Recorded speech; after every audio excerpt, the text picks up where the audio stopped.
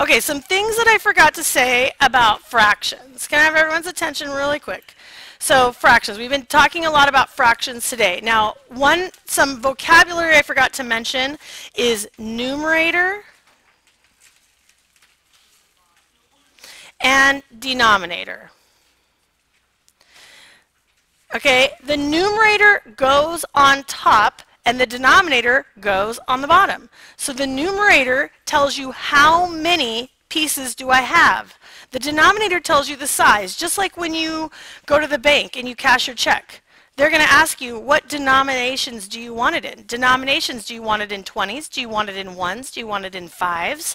The denominator is the size of the piece. Just like you notice, the more we divide something up into equal size pieces, the bigger the denominator is, the smaller the piece that we actually get. So if I were to block off 6 of these, and I have 6 pieces here, 1, 2, 3, 4, 5, 6. 6 would be my numerator because it's the number of pieces I have.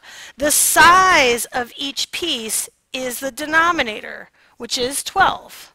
6 over 12. Now, who can give me an equivalent fraction to 6/12? If we look just up the line, it would be the same thing as 4/8 because you count 1, 2, 3, 4. The numerator is 4. The denominator is 8. That's the size of the piece. Can anyone tell me any other fractions that are equivalent to 4/8? 4/8? 4/8 is equivalent to 4/8. 2/4. There's 4, the fourths, and there's 2 of them. So 2/4. Any others? 1/2. These are all equivalent to 1/2.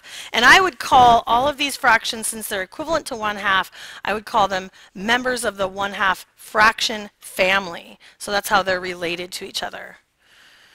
Okay, any others? Let's look really fast at, okay, who can tell me what is this fraction right here that I'm covering up, the tenths? How many tenths do I have?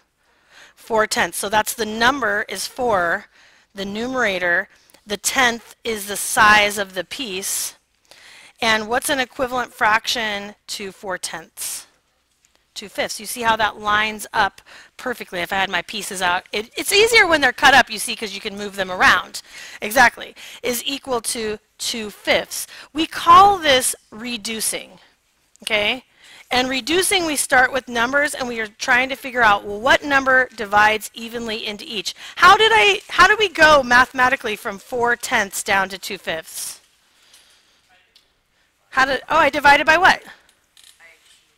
Yeah, each one has to get divided by the same thing. Okay.